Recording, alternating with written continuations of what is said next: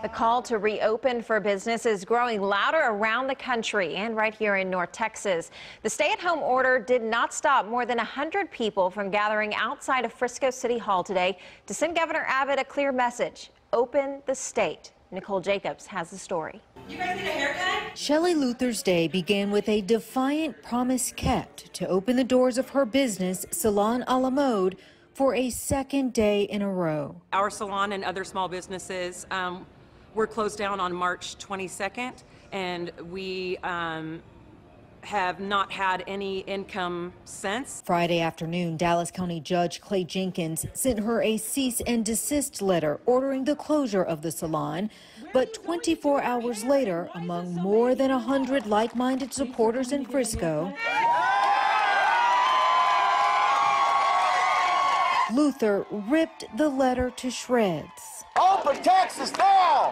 Open Texas now! The grassroots group Open Texas gathered in front of Frisco City Hall, holding signs demanding back their freedom and their ability to work. I'm a realtor, and my business has been hurt substantially by this. Everyone seems paralyzed. In the days of social distancing, they stood shoulder to shoulder, some wearing masks, others not, agreeing on this. I think the Constitution gives us the right to meet like this. The Constitution says we have a right to life and liberty.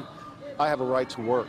Wayne Richard is a small business owner with 11 contract employees. He's concerned about his economy, but also someone else. I have a mother that's 92, and she's living in a retirement place. And so, this is top of my mind constantly. Is she being exposed to anything that could be dangerous to her? The group now calls for Governor Greg Abbott to turn his attention here, saying they are smart enough to get back to work while also staying safe. Let us open now. We're ready to go. Enough is enough. In Frisco, Nicole Jacobs, CBS 11 News.